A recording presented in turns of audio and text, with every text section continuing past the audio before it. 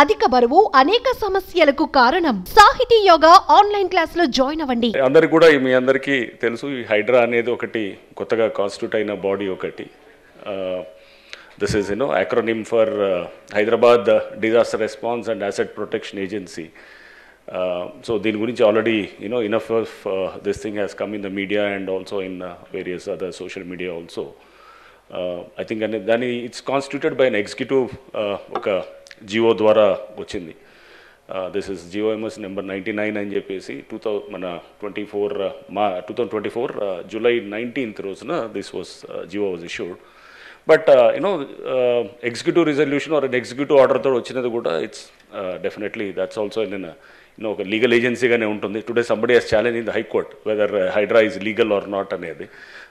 So it's a legal entity definitely, because lot of bodies were floated through executive resolution. Like for instance, Planning Commission 1950 March lo that was constituted through an executive resolution.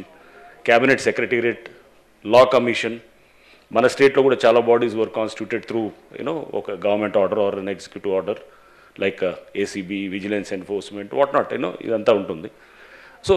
So that is legal issues apart. Shortly there is an ordinance which is likely to come up probably in the next month or so. దానికి కావాల్సినటువంటి homework కూడా జరుగుతున్నది. So powers under various acts will be delegated on to Hydraa. ఆర్డినెన్స్కి అంటే దానికి first కొంత it is preceded by some ఇప్పుడు వాల్టా కిందో, లేకపోతే ఒక మున్సిపల్ యాక్ట్ కిందో, లేకపోతే జిహెచ్ఎంసీ యాక్ట్ కిందో, ఇట్లా ఇరిగేషన్ యాక్ట్ కిందో, ఇట్లా రకరకాల యాక్ట్స్ కింద ఆ పవర్స్ని డెలిగేట్ చేయడానికి ఆ డిపార్ట్మెంట్స్ నుంచి lot of information is being taken. And తర్వాత ఒక పాలసీ డాక్యుమెంట్ కింద once it gets approved in the cabinet, then an ordinance will be formulated. Ordinance తర్వాత న్యాచురలీ నెక్స్ట్ అంటే అసెంబ్లీ సెషన్లో within 6 weeks it has to be passed as a legislation. So that's how the general ఇది ఉంటుంది కాబట్టి. But this apart, I mean, see, we are mainly into two main issues. One is the disaster management or the disaster response, whatever you call, and the other one is the asset protection. So disaster management per se has, మనం జనరల్గా మీ అందరికీ తెలుసు, ఈ చిన్న వర్షానికి కూడా మన హైదరాబాద్లో total you get lot of flooding and roads are totally heavily waterlogged. And you have many, almost in Hyderabad city only, ante utti Hyderabad commissionerate lo I know more than 141 waterlogging points unnai, serious waterlogging points. So innu unnai. And inundated identity low lying areas kuda almost around 343 areas unnai anamata mottham manaki GHMC area. So much of inundation and so much of waterlogging iyanni undi deento lot of traffic issues and the whole city goes for a toss.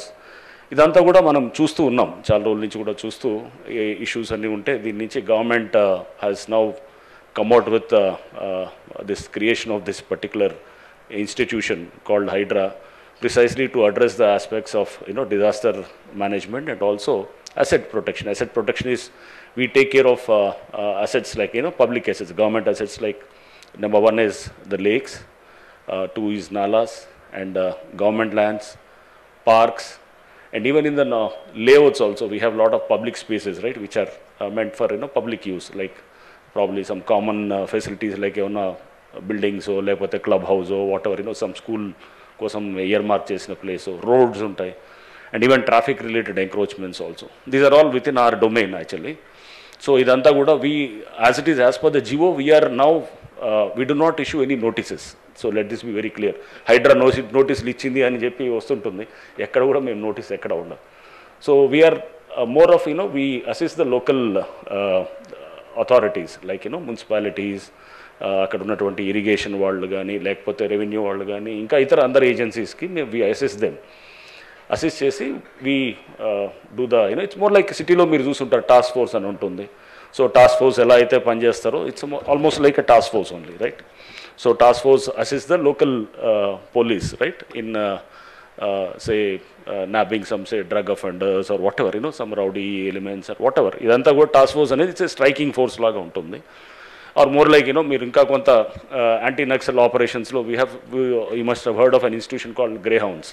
So Greyhounds కూడా this is also striking force. They do an operation and అది అయిన తర్వాత then the local authorities, they have to take care of the whatnot, the normal formalities and all those things, right?